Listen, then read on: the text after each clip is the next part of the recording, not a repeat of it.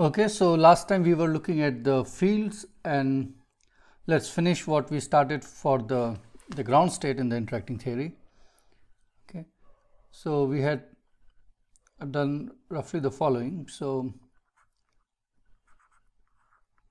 if you look at the ground state of the free part of the Hamiltonian, okay, we had expressed as, there's some lag, I don't know why, like this. Okay,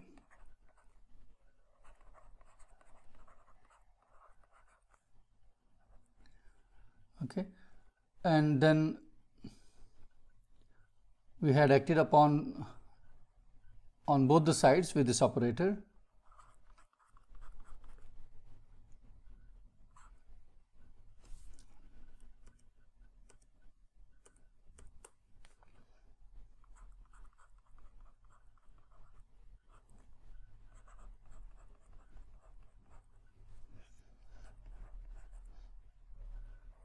Okay, and this gave us the following, because all these states were killed when we took lambda going to infinity limit, keeping epsilon fixed, okay, because they were exponentially suppressed. So this is how we isolated. Now what I will do is I will shift lambda. So this piece is lambda 1 minus epsilon, I epsilon. Now lambda is going to infinity, so even if I add or subtract a finite piece from it, it doesn't matter. So I can make the replacement and replace it by T naught plus lambda 1 minus I epsilon. Okay, because I am taking lambda to be infinity. Okay, so adding a finite piece doesn't matter. Okay, so if I do so, then you can see that I can express ket omega here as the following. This algebra you can check. It will be e to the I e omega T naught plus lambda 1 minus I epsilon, okay, times e to the minus I h T naught plus lambda 1 minus I epsilon. Okay. And if you don't like what I am saying here, that I can shift by T naught, and if you think this is not nice, you can start with a change expression here. So instead of starting with this, you can always have a T naught here itself. Okay, no one can stop you from putting a T naught there, and then you can proceed and you'll get the same things. Okay, so whichever way you prefer, you can do that. Okay, so this constant, there is no operator here, these are some just complex numbers. So I will call this C1 inverse. Okay, so it's some complex number. I call it C1 inverse because I'm going to eventually take it to this side, so that will become C1 times ket omega. So here I call it C1 inverse. This thing, this factor is C1 inverse. And then you have this piece. Okay. So this is C1 inverse, and let me write here times this factor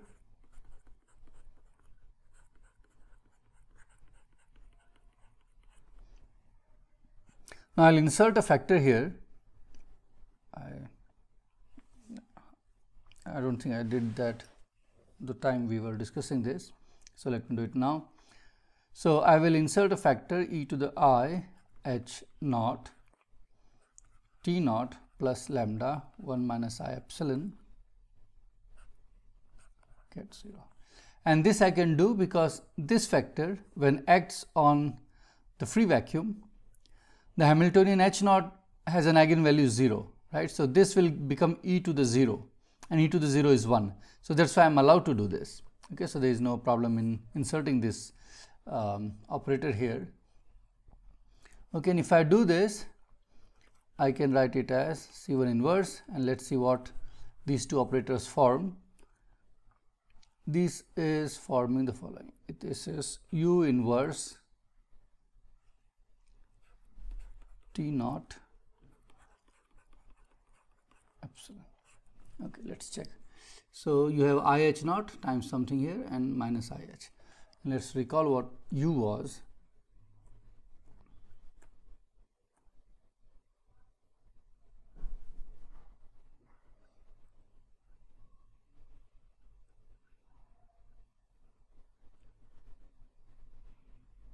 Here. U is e to the IH naught T minus T naught times e to the minus IH T minus T naught. I think I should write it down on the next sheet, on the present sheet. So you see, when you take the inverse of it, the orders will get interchanged and I will become minus I. Note that I am not taking a dagger anymore, because instead of working with real T's, and see earlier H was Hermitian and T's were real, T and T naughts were real, and then taking dagger and in inverse they were same thing, these were unitary. But now, because I am taking time to be complex, we are taking lambda 1 minus I epsilon. Okay, so I have to be careful. Dagger doesn't give you inverse. Okay, because just because e to the I z, if you were to take a dagger of it, you will get e to the minus I z star. Right? I am right now just thinking z of as a z, not as an operator but a complex number. Okay, and this times this will not be 1. Okay, this times this is 1 when z is real, but this times, so the dagger is not the inverse, and what you should do is take inverse, which will just be e to the minus I z. Okay, so that's what we have to take care of. So when you take inverse, the orders will change and the signs will change. Okay, and that's what we have there.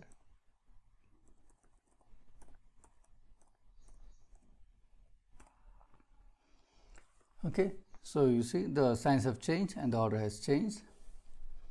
Maybe I should write down somewhere here U of T naught T is e to the IH naught T minus T naught e to the minus IH T minus T naught.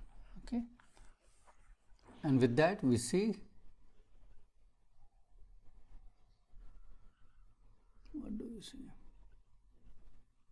Yeah, that this will be the inverse of this.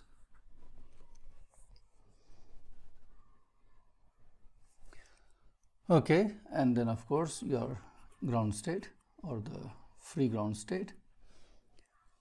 So that we have, and with this I can write the following.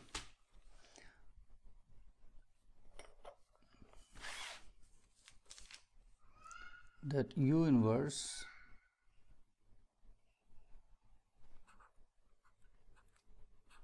T naught minus lambda 1 minus I epsilon acting on free vacuum is this constant C1 times ket omega. Okay, so that's one relation we have found. Okay, and that's useful because U is completely expressed in terms of phi i's. Okay, we have already seen that we can do that. So our goal of expressing omega in terms of free vacuum and phi i's is achieved here, and we were interested in phi i's because phi i's are the things which evolve according to free theory, right?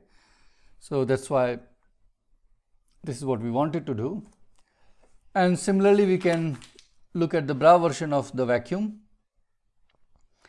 and get the following. Let me show that part also explicitly. So what I want to do is, so you take the vacuum in the bra form and again write it in the basis of eigenstates of the full Hamiltonian.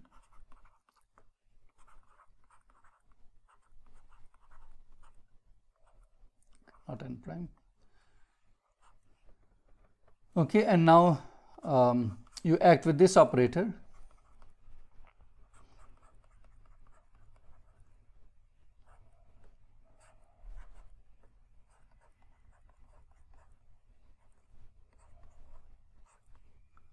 And when you do so on both the sides, you get the following.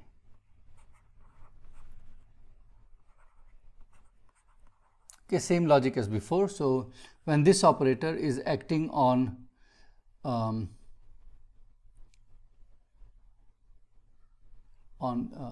ket omega, okay, bra omega, the Hamiltonian here will get the eigenvalue E omega. Remember, H is Hermitian, so it acts on the bra and gets the same eigenvalue as H acting on the ket. So this will give you E omega minus E omega, that gives you 1. E to the 0 is 1. So that's why all the factors have disappeared and you are left with only this piece.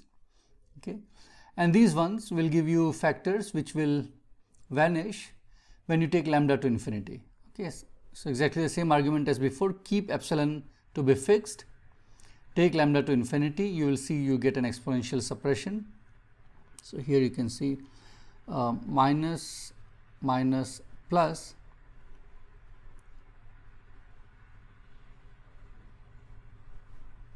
okay, so minus, something is not looking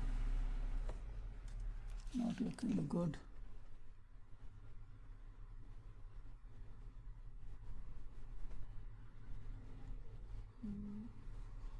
Let me check.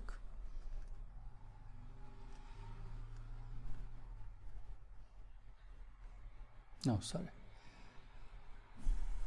Yeah, sorry, I was thinking wrongly. So for any other state, higher state, this H minus E omega will give you a positive number, right? Because the state will have higher energy than E omega, so that will be a positive number. And then you have minus I times minus I, okay, that becomes a minus 1, so minus epsilon lambda times a positive number, and when you take lambda to infinity, that will give you exponential suppression. So all is good. Now what I will do is, as before, I will insert a factor here which will contain H naught. So what I do is I write the above equation as follows.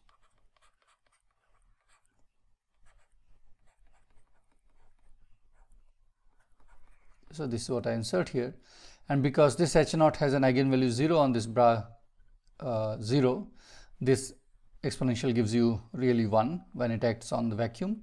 So this is allowed, and I should keep my this factor, this one.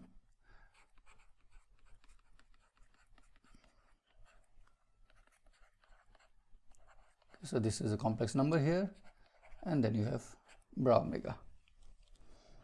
Okay, and you can check that what you have on the left hand side is the following. So it's again U operator where time runs from T naught to lambda 1 minus epsilon. Okay, if you look at the definition of U that we have, this is what you will get. Okay, and then of course this piece, not this piece, but a piece coming from E omega, so I can write it down.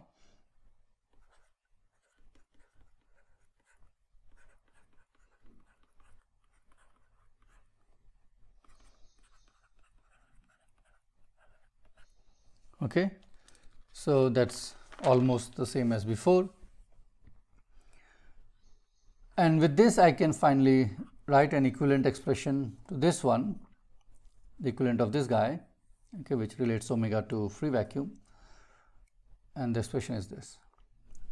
So we have bra 0 U of lambda 1 minus I epsilon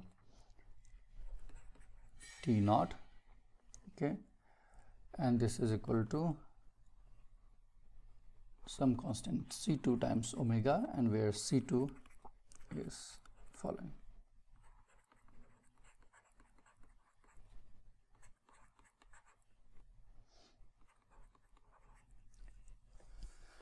Okay, so this is good.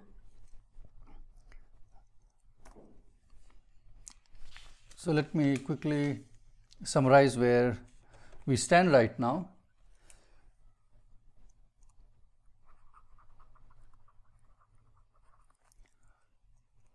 Maybe here. Okay. So I have phi t x as phi I t x, and you have u of t0 t and u inverse t0 t. Okay. Now I am not writing dagger but writing inverse because of the reason I explained a little time back. Okay, and we have also shown that this operator u t0 t we can express as time ordered exponential. So we have seen that this is minus I t naught to t d tau h I tau. Okay, and then we have further shown just now that u inverse, let me give some space, u inverse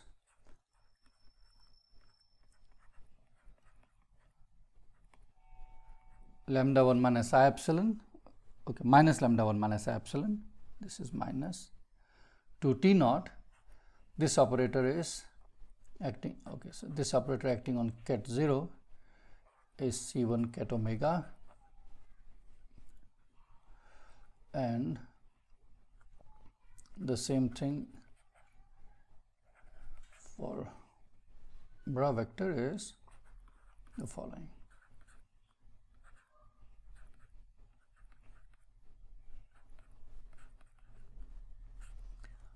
Okay, so this is what we have found till now.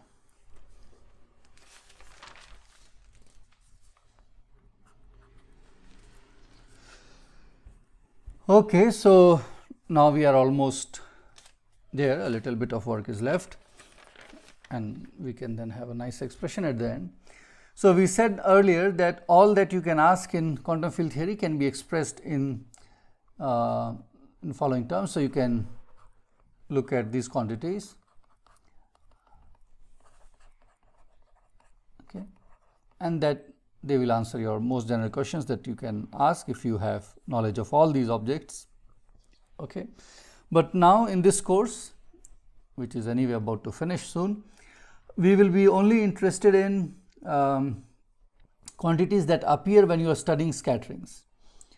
Okay, so when you study scattering, you start from some initial state and look at what's the amplitude that it will evolve into some final state.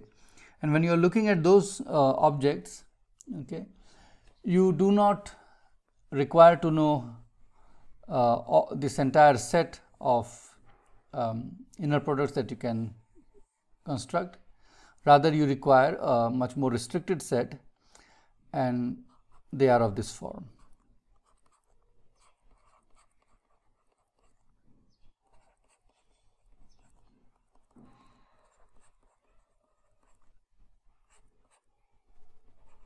Okay, so you require these, and what is this? This time ordering operator just takes this entire product of fields here and orders it according to time, keeping the earliest time to the rightmost, and as you go from right to left, the time increases. Okay, so that's what this time ordering operator is. Now what I will do is I will look at this object. Okay, so for us this is the object that we want to calculate in the interacting theory.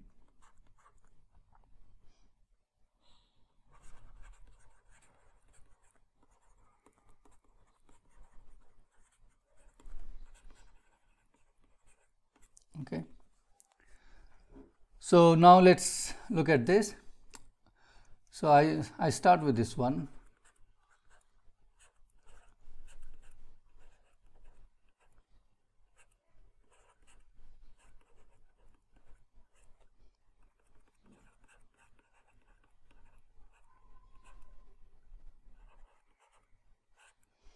Okay, so I look at time ordered product of n number of fields which are having their space time arguments as x I1, x I2 and so forth. Okay, and suppose that the times of these space time points are having this relation.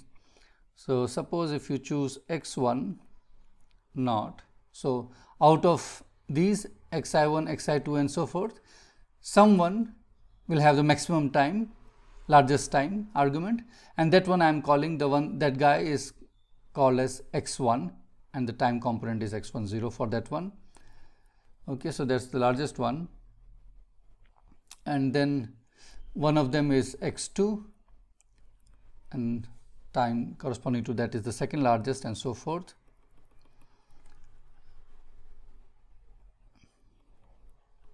Okay, so we have found out which time arguments are largest and how they are ordered. Okay, so now if this is the case, then the above expression I can write with this knowledge as following.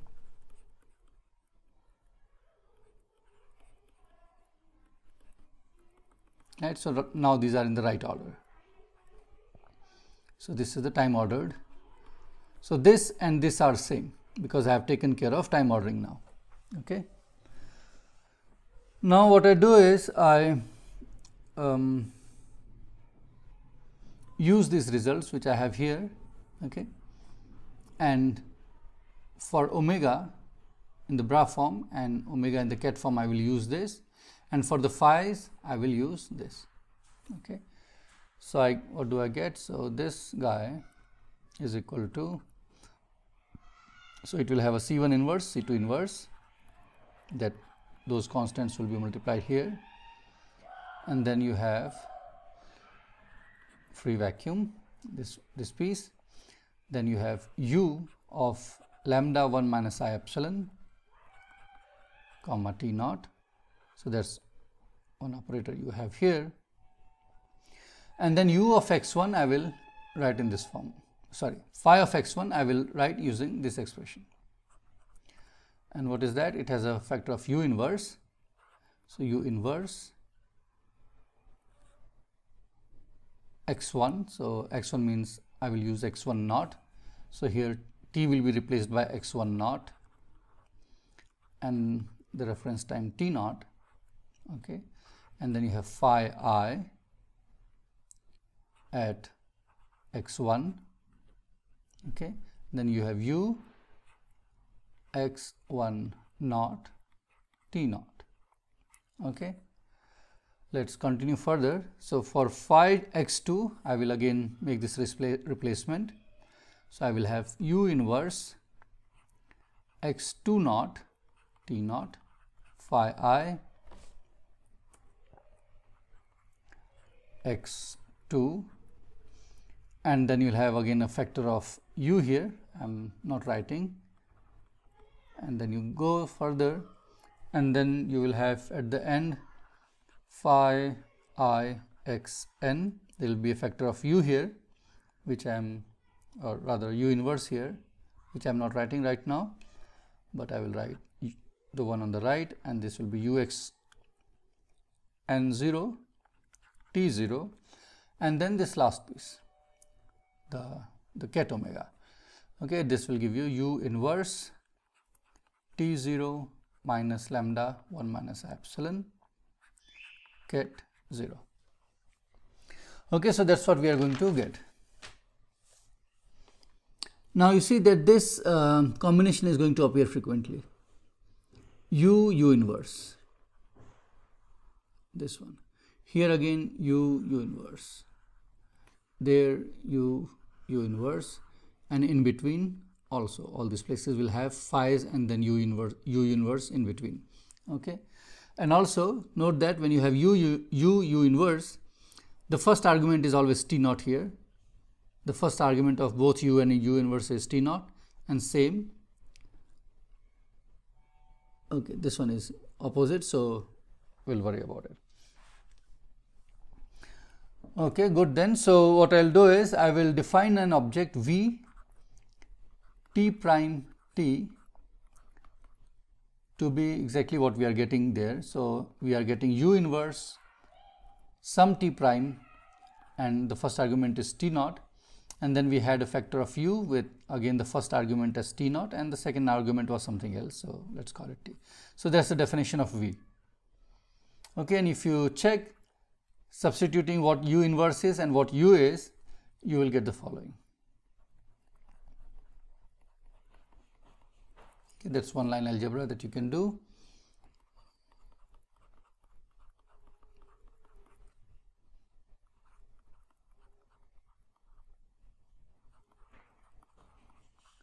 Okay, so check this. Then also check that if you were to take a derivative of V with respect to t, you are going to get h I t V of t t prime. Okay, so that you can do. You already know how things act on u, so this will work out. And of course, from the definition here itself, it's clear that if you take V t prime, that's 1. Okay, because if t prime is same as t, this is 0, this is 0, this is, so there is something wrong, this is t naught. Okay, so sorry, so what I was saying was not correct. So if you put t equal to t prime, this will go away, it will be 0, so this will become 1, this factor, and then you see that these two will just kill each other, these two exponential, and then you get V t prime as 1. Okay, so that will be your, that will serve as your boundary condition, and you already know how to solve this equation, right? This is the one we solved earlier, where V was written as u earlier, so it will be the same solution because the differential equation is same, the boundary condition is same, so you get the same result. So you are going to get the following.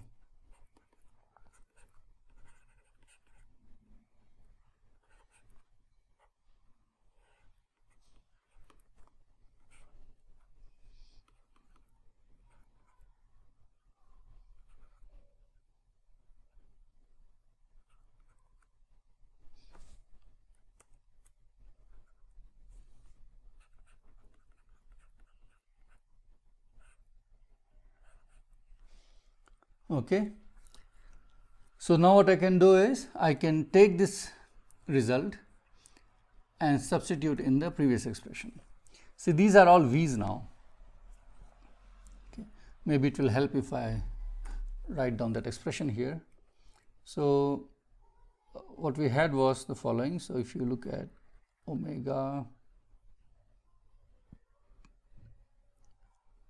t phi xi1 phi xin, okay, this we wrote as C2 inverse C1 inverse.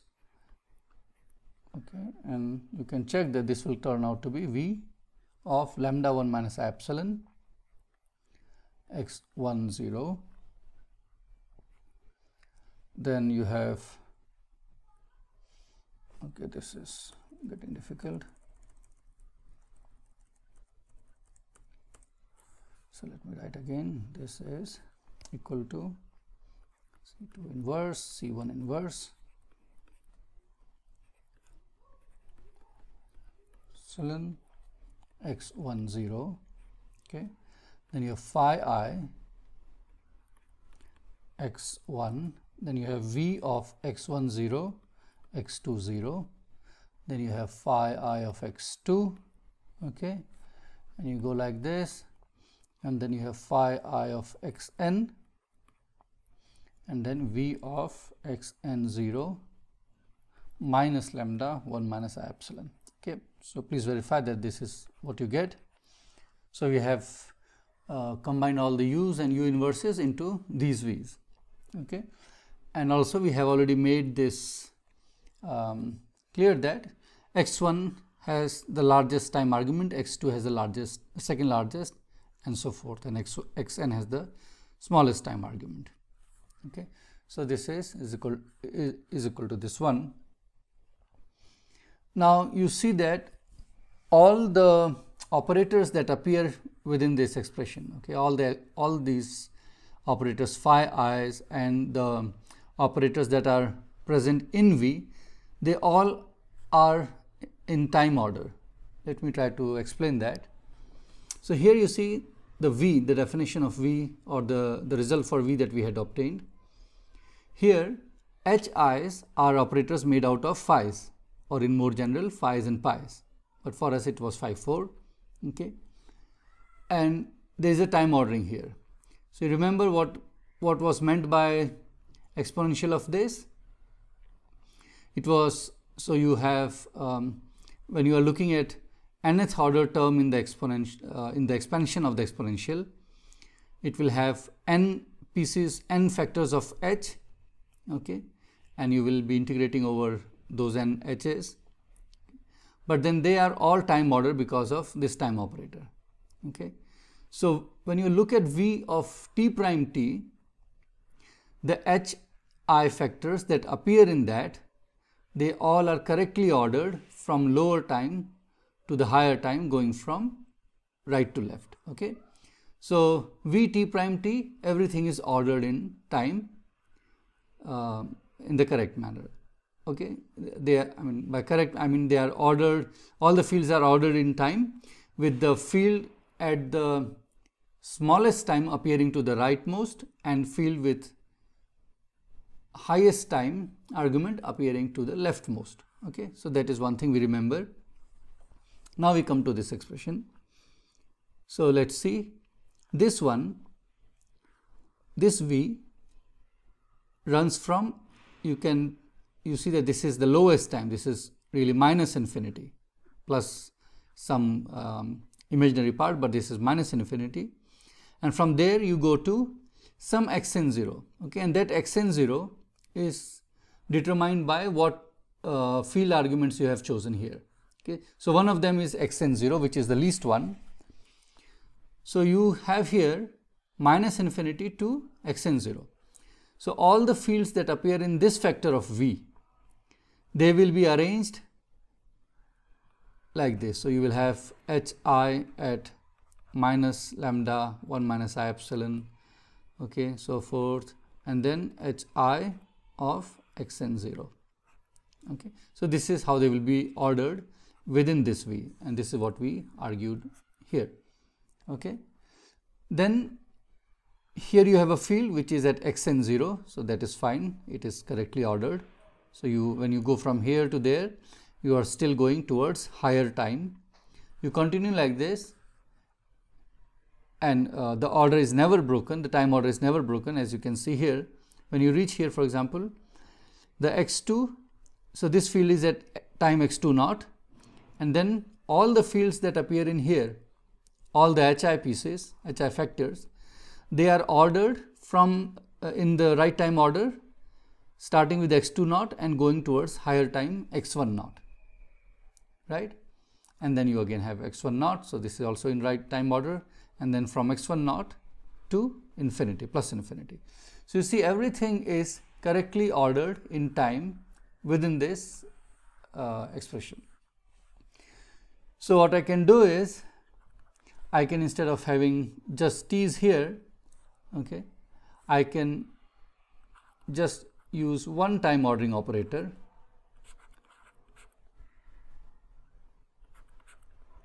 okay, and write this.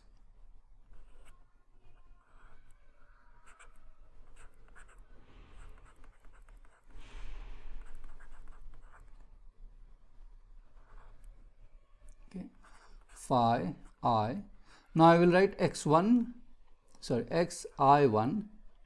0, okay, because now it doesn't matter, right? Once I put t outside, what does it say? It says put everything inside in the right time order. So now I don't have to worry whether this is really the one which is of having the highest time argument, because even if it is not, this operator will reshuffle the fields which appear in here and bring phi I x1 here. Okay, so I can, in fact I should write it even more neatly. I should write it as phi I xi1, phi I xi2, phi I xin, and then we have all these v's which I should keep.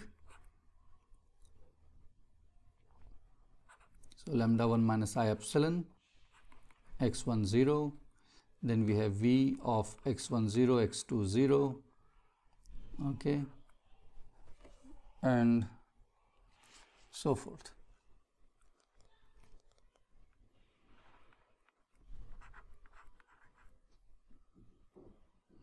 Maybe I can write one more, x3 0, x2 0, and then you reach xn 0 minus lambda 1 minus epsilon.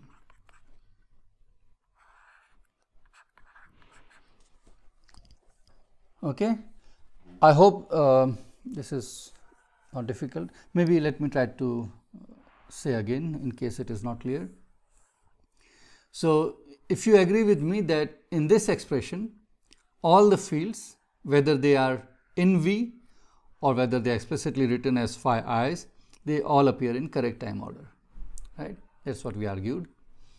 Now when I come here, all I am saying is, no matter which way you write the v's and phi i's, in what order, this time ordering operator outside will put everything in the right order, right? It will start from the lowest field at the lowest values or lowest time values and go towards field at the highest time values. So the moment t acts on this, it gives you this expression. Okay, so that's why I can just write it in this way. Okay, if you agree with this, then we are in very good shape, because then I can do something. I can look at such products, this one and the next two v's and so forth, and let's see, did I make a mistake? No, I didn't. Okay, so I'm going to utilize some property of V which is easy to check. Oops, what happened? Okay, I know what happened. I will have more sheets.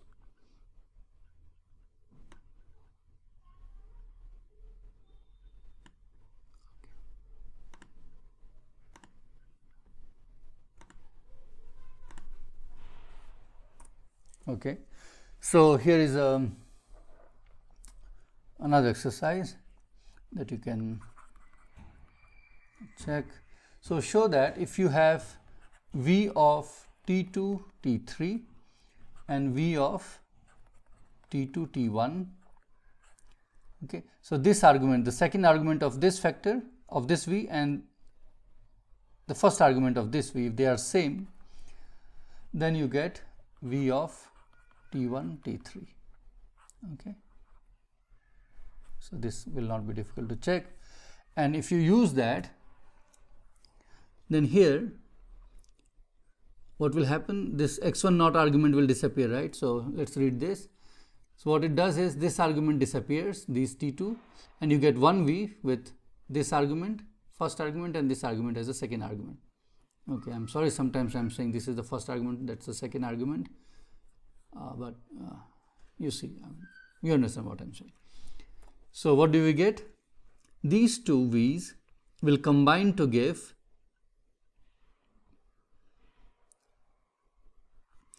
V of lambda 1 minus epsilon x2 0. Okay, but then you have, so this becomes one V whose this, the rightmost argument will be x1 0, but then you have another V here whose first argument is x2 naught, so that can combine with these two, and then they together will give you, these three will together give you V of lambda 1 minus I epsilon x1 naught x naught 1 naught, they disappear, x2 naught disappear, and you get x3 naught. Okay, so if you just run this thing in the chain, you will end up with eventually 1v, because all the v's are going to combine with so you get 1v, where the leftmost argument will be lambda 1 minus I epsilon, and the rightmost argument will be minus lambda 1 minus I epsilon. Okay, so that also you can check. Maybe I can write it as an exercise. So you have v of lambda 1 minus I epsilon x1 0, then you have v of x1 0 x2 0, and then you have v of x2 0 x3 0, and so forth, and you have eventually xn 0 minus lambda 1 minus I epsilon, and show that using this above result that this is just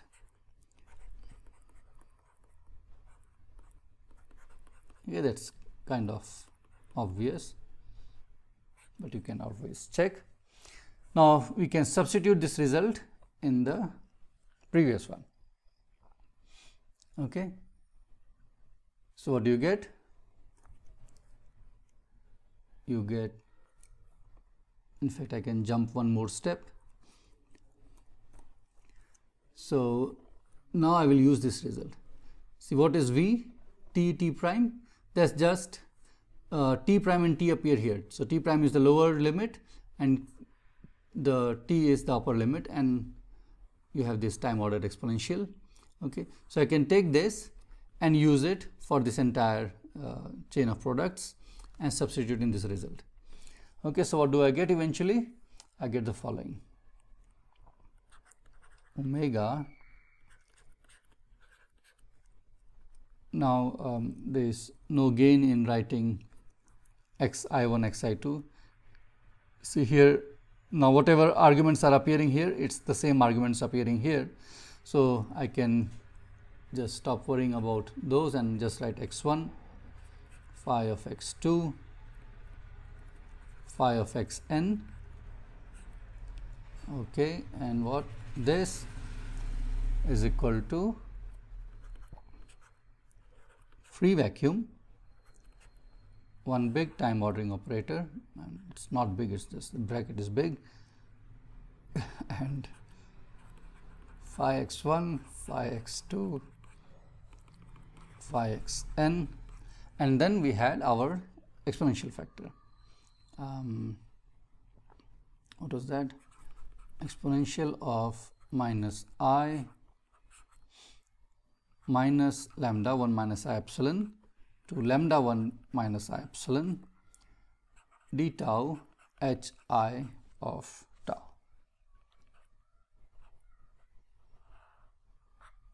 Okay.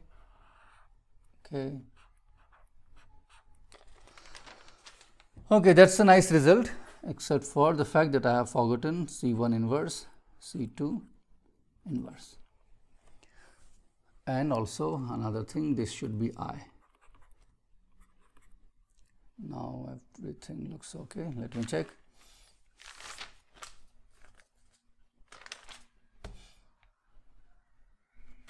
Okay, it does look okay.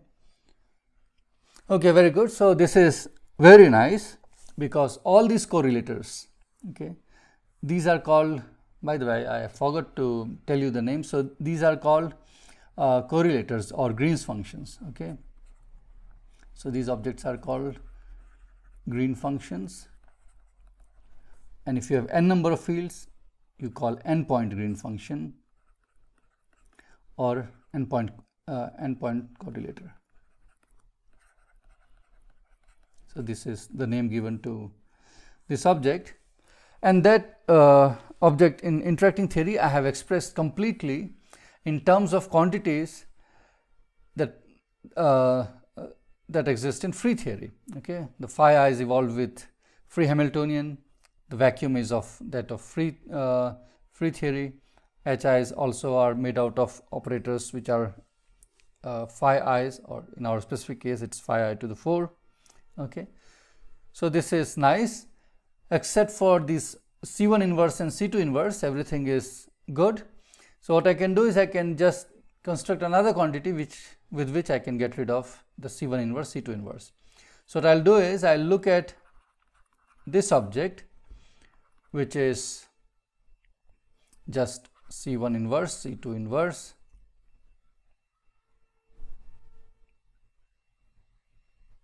and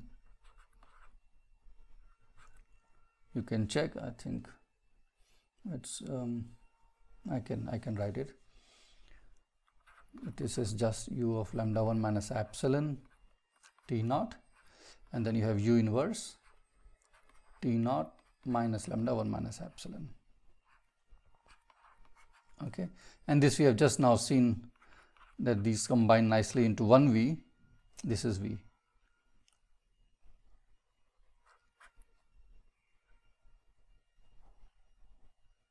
Sorry, that was U.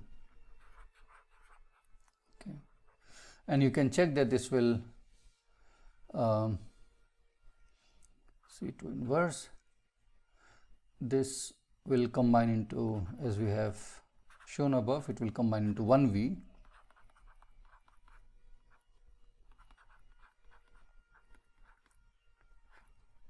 Okay, and then this is again simply C2 inverse, this exponential, there should be a time ordering here.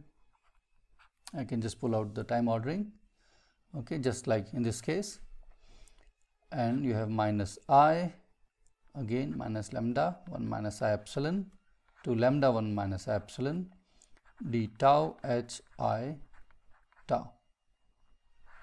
Okay, and then you have, I'm sorry, this is not becoming, okay, so this is what you get. Now this is with the help of this, if I divide this this green function with this inner product, the C1 inverse, C2 inverse will cancel, and we will have nothing unknown here. Okay, so let me write down this final result that we have got nicely on this one page, and this will be our master formula to work with in the case of interacting theory. Okay, so let me write it. I'll call it master formula. Yeah, so here we have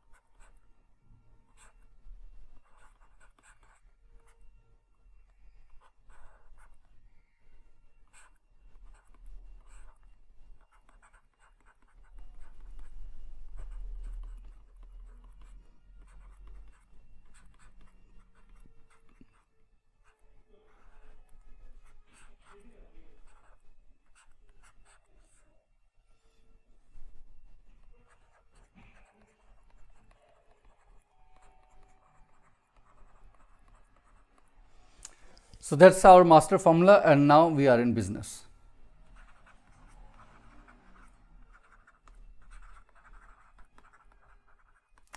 Okay, because we can now calculate things because we know how to calculate things in free theory. And here I have expressed everything in terms of quantities which exist in free theory. Okay, so we'll begin from here and start looking at some calculations that we can do in Phi-4 theory. Okay, so see you in the next video.